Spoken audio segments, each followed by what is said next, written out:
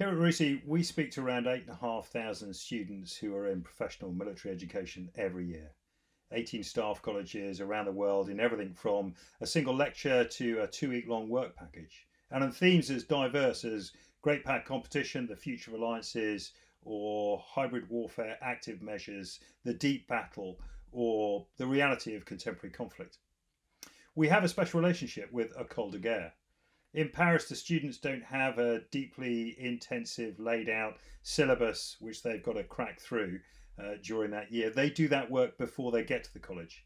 And as a result, the year they spend in Paris, they look at topics which are designed to exercise their intellect, to extend their idea of concepts of doctrine, to change how they think about great problems. We've been privileged over the past 3 years to set them a series of challenges every year, and in conjunction with the English department there, the students spend their year looking at a selection of topics that we give them and deciding to write a dissertation thesis on one of those topics. The topics we select aren't necessarily those that are around the big issues of the day. They're not even necessarily over the big issues over the next 2 to 3 years. But they are issues and challenges that we think need looking at. They're issues that might extend to 20 or 30 years out. They're conceptual and they're designed to stretch them intellectually, to bring something else to bear as they go into the next parts of their careers. Now, normally, at the culmination of their presentations, at the end of their academic year, the students present their findings and their paper to a panel who then challenge them, question them, and generally dig into some of the detail that sits behind it to really push them and challenge some of the debating skills. And again, they do this in English. What's even better is that we found that we have the support of both Vice Chiefs of Defence Staff from the UK and France who make their way to London to RUSI and join these sessions, each of which has been fascinating, challenging and insightful.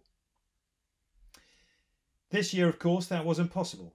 It wasn't possible for the students to come to London to present or to bring people into a big room to do the challenge sessions. So we did it virtually. And we weren't able to bring a whole variety of others to come and view what they saw.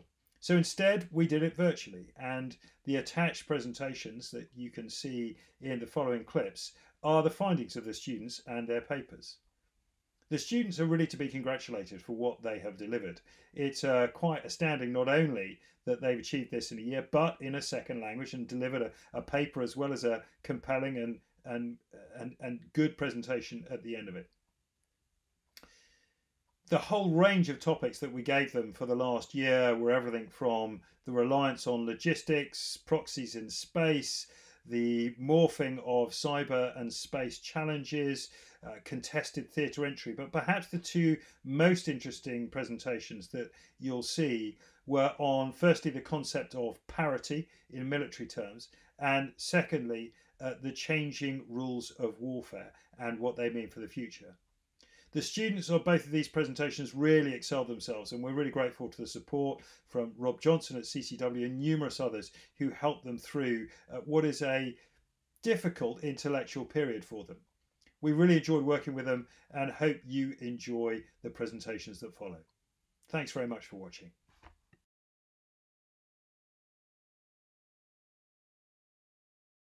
The first research question that we sent the students was a broad theme around, has the contractorisation of defence gone too far? In explaining this to the students, we used the example of logistics. Military logistics, interestingly, since the pandemic in many countries has been lauded as a great capability, but in reality now is certainly not up to the speed of development of some of its commercial rivals. DHL, Amazon, Hermes, all the other large companies that specialise in from strategic supply to the final mile delivery to the door and integration with the customer have operated in a very different way and have adapted far faster than the military, which in many cases is still using a biro, a pencil, paper, a rubber, or perhaps an Excel spreadsheet. It's interesting that also organisationally, in the face of efficiency, some nations have gone to joint logistics. this idea that individual services can abrogate responsibility for logistics delivery to a central provider. Such a central provider uses rotational people out of each command to fulfill its needs and ensure that priorities are given where they are. But the underlying problem with such organisations is that their responsibility is abrogated to a central organisation where people generally don't have any ownership for the problem beyond the 3 years of their tour. It is something that is worth looking at across the wider picture of contractorisation of defence. Since 1996, governments and militaries have increasingly employed contractors for supply and logistics support. The rise of dedicated service providers for military deployments has reduced costs for militaries, making the use of commercial entities increasingly attractive in the face of financial austerity. From 2003, for a variety of reasons, states have started using private military contractors in tasks from force protection, embassy, FP, and deniable operations. There are few signs this trend is reversing. Indeed, it seems to be a core part of any military mission planning that now envisages a role for private military companies. For some states, these roles have become essential as military expertise in those areas has been deleted under austerity or cutbacks. Yet commercial providers and private military companies operate under a profit mandate, not one that prioritises the mission or the outcomes. These organisations also have a more limited risk appetite than regular military units. Recompense for services for them is often in proportion to the risk the units face. This might have been satisfactory in an area of counter-terrorism or counterinsurgency, but as states refocus on great power competition and high-intensity conflict, there are signs that the contractorisation of defence has perhaps gone too far. The three groups of students who tackled this topic came at it in very different ways. One looked at NATO's POL supply chain and efficiencies that may be made there in a short-termist policy recommendation. A second group looked at a far more ambitious view of whether Europe should develop its own large federalised private military contractor. And finally, the third group looked at outsourcing as a trend. They're all very interesting presentations, but the one on the EU federalised capability is certainly the one that demonstrates the most intellectual curiosity and conceptual interest.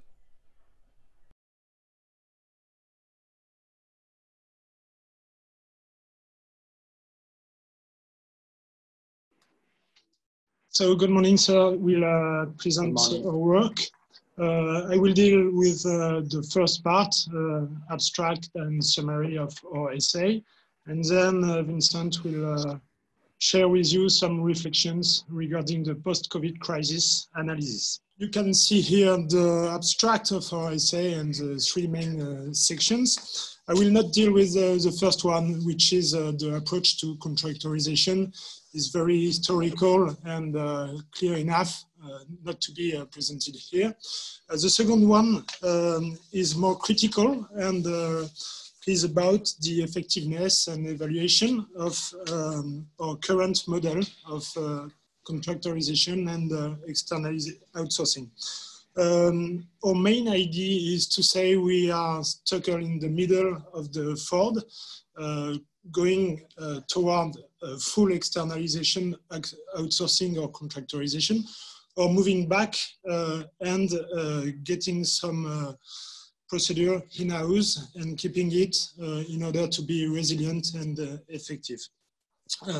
Our point of view, our own assessment, is to say, reviewing the doctrine and the keywords, portability, reversibility, reactivity, that consequences are not so good for the whole system of the defense and the armed force. We are noting some side effects on structure, like loss of skills or autonomy, and on operation with creation of dependency to other means like strategic airlift or so on.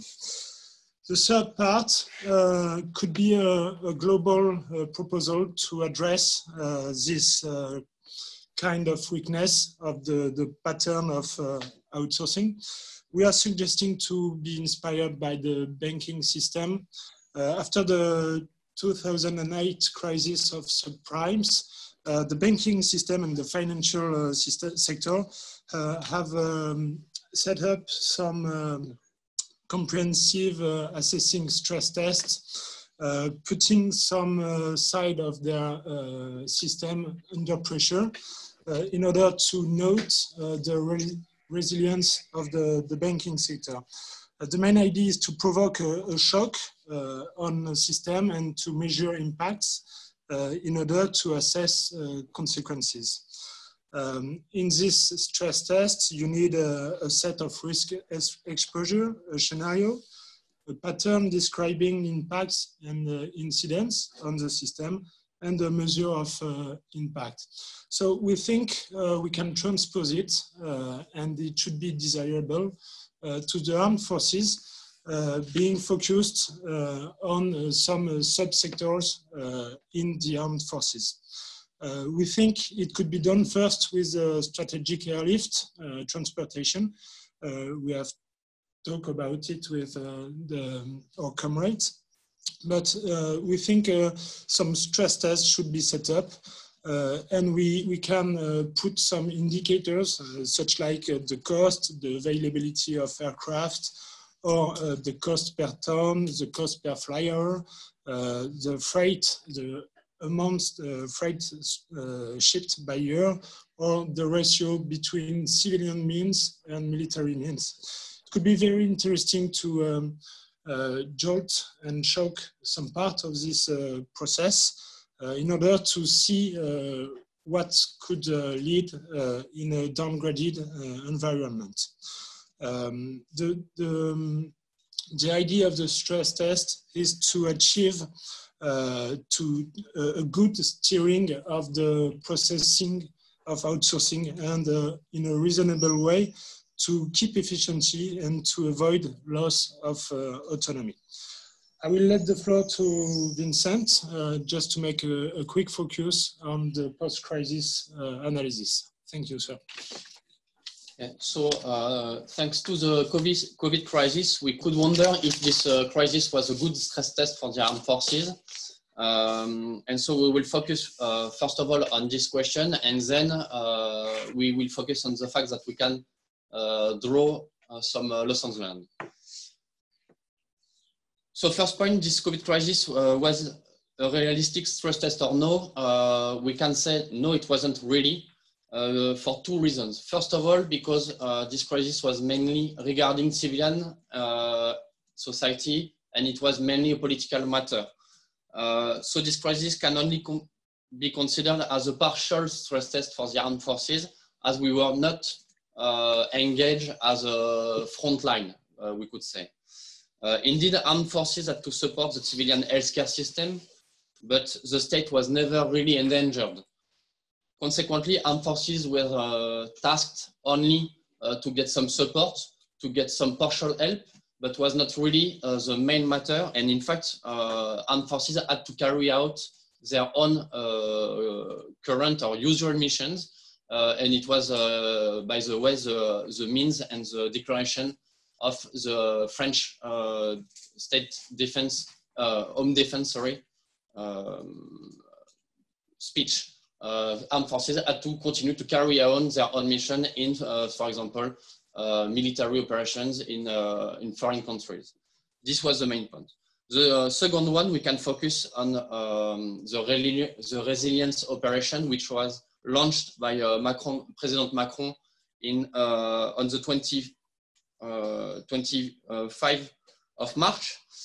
This operation was really dedicated to support and focused on reinforcement to the civilian structures. For example, we can remember that the health military service set up an intensive care hospital in the eastern region of France, sorry, but it was just a little support in addition of civilian structures. We can remember too that military were detached to some other ministries like Health Ministry or Homeland Security Ministry. So in fact, the military support was more consisting in help for planning, medevac of COVID sick people by military assets, or providing some equipment, mainly in French overseas territories, for example. However, we can still get some lessons learned. We can still draw some lessons learned on this crisis. Even if regarding my primary comments, it was not really crisis focused on military problematic. So first of all, I have 2 main points. The first one is that in the armed forces, 3 months after the beginning of the crisis, the situation is not back to normal. And this is a major point. For example, we can speak about support, which is not back to normal, like in catering, in transportation, in mandatory telework, which is still the base, the orders, or in delays, which the troops rotations on the operations. Furthermore, this crisis proved the limits of the armed forces. These ones were obvious, and as we could only provide a limited support, we can speak about the strategic or outside cargo. I just would like to remember that to come masks, for example, to France, we had to get a market, a tender with a Geodis company, civilian one, which get a tender with a Russian company to get some masks through Antonov 126 one. So we obviously a lack of capabilities. Furthermore, this crisis proved that contractorization may provoke a loss of skills and some cyber vulnerabilities. For example, I would speak about video conference like today, which are led by civilian means like Zoom or Skype. For example, French armed forces had not enough software, dedicated software, or computers or whatever to carry out this telework, and so we had to rely on civilian systems. So these limits were still were significant too regarding training. We can speak about Elidax company, which is the one providing some helicopters for the basic training of young French pilots. In the contract, this Elidax company has to be in capability of providing 36 helicopters per day. And during the crisis, they were only capable to provide 6 helicopters. So in fact, now we have more than 1.5 months of delay in the training of our pilots, and it will never be catch up. So to conclude, we can hope that this COVID period may be a great opportunity for the armed forces and politics to reevaluate the contractorization doctrine and its implementation. Thank you very much, sir.